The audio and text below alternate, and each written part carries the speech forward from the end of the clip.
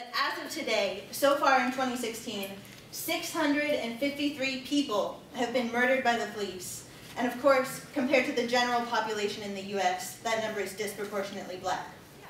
In general, I guess, like, starting from the title, you know, the question is, can the police be reformed? So a reform being, like, you know, a small incremental change that you sort of build on to change a greater thing. We have to understand the nature of the police in order to understand how we fight them and how we try to change them. But given that, I think there definitely are reforms that we want to be demanding today, like disarming them, defunding them, demilitarizing them. The main way that I like to judge events is how the discussion goes.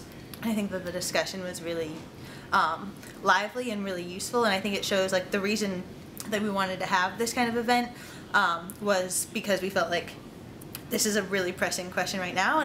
Yeah, I think it's a good discussion and it needs to be had. See, the thing is that a lot of people are, like, sensitive to these, very sensitive to these topics, where they just want to live their life and stay out of the way of those topics. But these are the conversations that need to be had.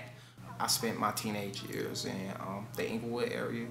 It's obviously not a perfect place. There's shootings, and there's things that we all as a community need to work on. So I'll be coming from school in my uniform. We have to wear uniforms. I went to John Hope College Prep, and I would be getting, searched for no reason.